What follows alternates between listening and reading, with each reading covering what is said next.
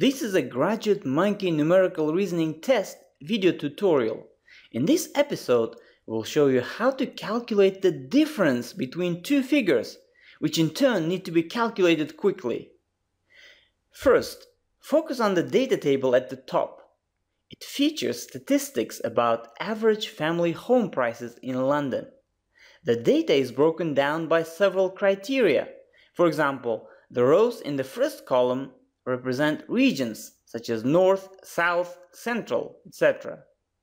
The subsequent four columns contain data regarding the average size of property, average price, price as a percentage of last year's price, and rental yield expressed as a percentage figure.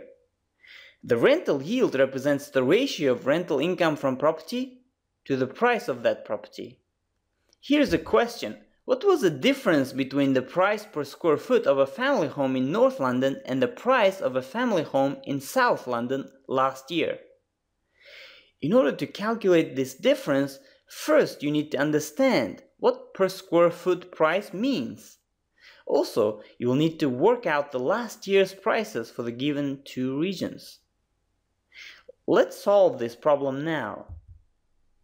Your task is to calculate the average per square foot price in two regions of London and then take their difference as the answer. The keywords in the question are per square foot and last year. To calculate per square foot values, you will just need to take prices of homes in North and South London and divide them by their respective average sizes. Then you will need to calculate the last year's prices. To do this, you need to take the per square foot prices and divide by the respective figures in the fourth column, as these figures represent the ratio of today's prices to the last year's. For example, the prices for North, South, and East London were higher last year. Here we calculate the North London home prices per square foot for the last year. So £263,000 divided by, in the brackets, 500 times 0.955, which will equal to 550.8 or 80 pence.